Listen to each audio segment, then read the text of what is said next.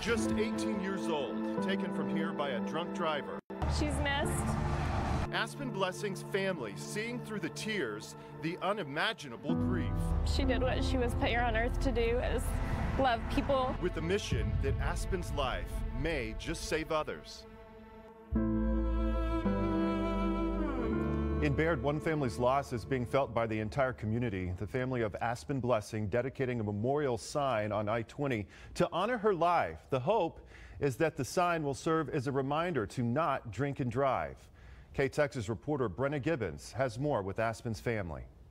So Aspen was the greatest light. She was such a joy to be around. She loved everyone and every animal.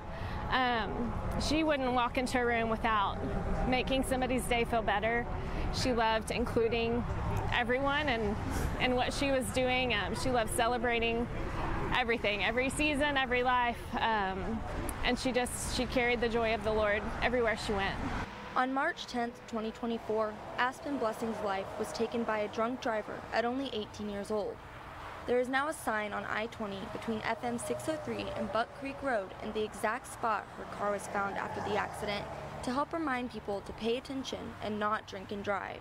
For us, it's just a physical reminder to people of what we're hoping comes out of the situation. It's also just a reminder of how many lives can be impacted by one decision. And so through this all, we've, the first responders, just everybody involved, the ripple effect that it's had on people, and we're hoping that, if we can change one life, change one decision, to where no other family has to go through this, that good can come out of this situation. In 2023, there were over 23,000 alcohol-related traffic crashes. 236 of them were in the Abilene district. The Blessing family partnered with TxDOT to help spread awareness of how many lives can be affected by just one choice. Taking her vehicle into schools, being able to share her story, trying to impact these younger people, younger generations, about how their one choice does matter, whether that be driving or in some other aspect of life.